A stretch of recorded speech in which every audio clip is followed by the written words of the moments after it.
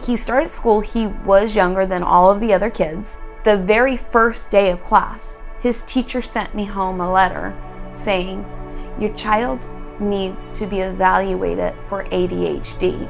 I see these tendencies." I said, "I hope you do realize that he is only 4 years old." She proceeded over the course of a week to tell me every day that he couldn't keep still and that he was fidgety and that he couldn't keep his mouth shut. "Your child needs to be on Ritalin," is basically where she was headed.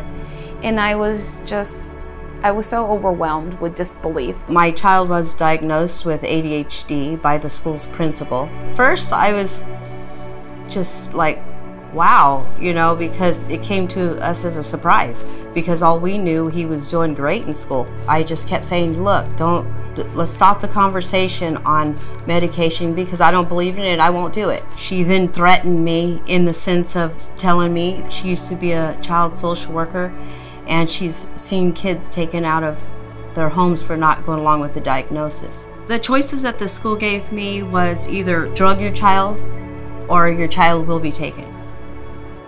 My son was 3 years old when he was diagnosed with ADHD, ODD, and possible bipolar. I totally trusted the doctor when I took him there. You know, I thought that he was a professional. He's gone to school for this. Because I worked with him, I thought he was a good doctor. I thought he knew what he was doing. So I went ahead and I put him on meds. He's been on Ritalin, he's been on Concerta, they put him on Paxil. I mean, we tried different drugs, different dosages, because each one that they would have him on would have a different side effect. My son was in elementary school, early second, third grade, and the teachers were telling me he's very rambunctious and can't stay focused, and I should consider getting him on medication for kids with ADHD. I ignored it initially, but then I kept feeling the pressure come and come, so I thought, okay, maybe I need to do something. And I took Jason to see a psychiatrist, and after 1-2 meetings, he was prescribed antidepressants and a drug for ADHD, Adderall. Immediately, within a couple of days, it took a toll on Jason. He was listless. He had no will to eat, to communicate. And I did call the doctor, and he said, oh, just lighten up the dosage and whatnot. But after not even a week, barely, I think it was like 6 days, he, I would say, attempted suicide. And I'm just like, oh my God, what's happening? The doctor's opinion was that my child needed to be on drugs to change his behavior. The court took my rights away from me based on the doctor's recommendation. My son's personality is completely different on the drugs and off the drugs. So on the drugs, he's not talking at all. Quiet, lethargic, and angry. Bitter and angry. And not eating and not growing. I was sick to my core. I couldn't believe that I had those rights taken away from me. I actually started working part-time at a vocational school, and I had only been working there for 2 months, and they said, we're going to take the students on a field trip to the psychiatric museum. I was the only instructor to go with 3 classes of young adults, knowing nothing about the museum. So I came to the museum with this expectation, and it was like halfway through the museum maybe when I was like, this is not what I thought it was going to be. And it was really interesting. But when we got to the section about the kids, it blew my mind. I ended up being at the museum after the students were done. I was still at the museum for like another hour talking to the staff. I went to the internet and Googled, do I have rights not to drug my child? And CCHR popped up. I called in the morning and I got the receptionist, and they put me over to the legal department right away. As soon as I got a hold of the legal department, they told me I don't have to drug my child because it's against federal law. I just started looking for any human rights organization or any law that I could pull out of my hat and take to court and say, You're violating my child's, rights as a human being. And I found CCHR. I emailed CCHR and someone got back to me very quickly. He responded and I was like, no way. I was stoked. A friend passed on a video from CCHR. It was meant to be that I saw that video, and it really changed how I felt. I reached out to CCHR. As an instructor that taught medical assisting and medical billing and coding, I had brought my students here to CCHR, so I was already familiar with the services that the organization provided. Having CCHR's website and all the information there was just an incredible resource for me. I walked into my doctor's appointments armed. I had better knowledge of this DSM manual and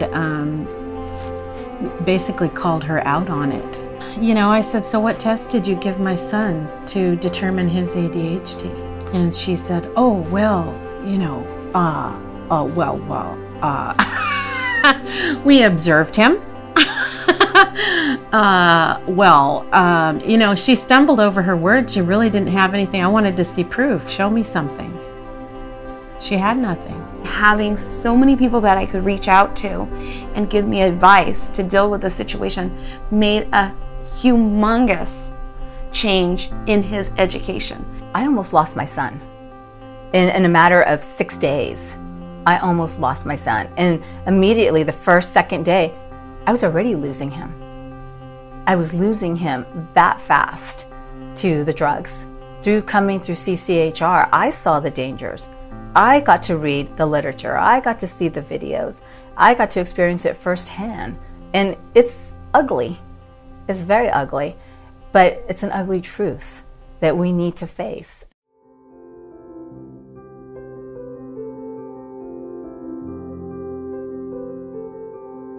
CCHR is definitely not trying to make anybody feel like they did anything wrong for their children or their family. They're here to support you. They're here to help you seek out the correct information and weed through what is fact and what isn't fact. Every person that I've met with CCHR is going so far above and beyond. Anything I needed, it was there. If I had a question, I could call. Being off the medication has changed my son's life. It's changed my life. I'm so adamant now that this is not going to happen to my other 2 younger children. It's not going to happen to anybody's child if I know about it. If you don't know the law, you think, wow, I'm going to have to drug my child if you want to keep your child with you, if you want to keep him home. The services that they offer are superb, and you need to arm yourself with the information because your children's lives may depend on it one day. CCHR just started feeding me all kinds of information and kind of just held my hand while I walked through this ugly litigation. I went and I hired more attorneys and I had them appeal my case and I won it. I had like all this arsenal. Once we got the information, we vowed, we made a commitment, no more. Together, we went to the bathroom, to the toilet, opened them all up, threw them in, and we flushed them down. We said, bye, never again. We're done. I didn't know about the federal law until I spoke with CCHR. And I was going to be able to keep my son without drugging him. That was probably the best day of my life. Having CCHR behind me was huge. It pretty much saved my child's life. It's like no other organization I've ever seen in my life, ever. I'm so, so grateful to CCHR. I'm so grateful. I just felt free, finally free. It just made me stronger. It made me realize that I could do so much more than I thought I could do. I don't feel alone. I feel empowered. There's people like me out there. As long as I possibly can, I will spread the word about CCHR. If it's the last words out of my mouth before I go to the grave, I will spread the word.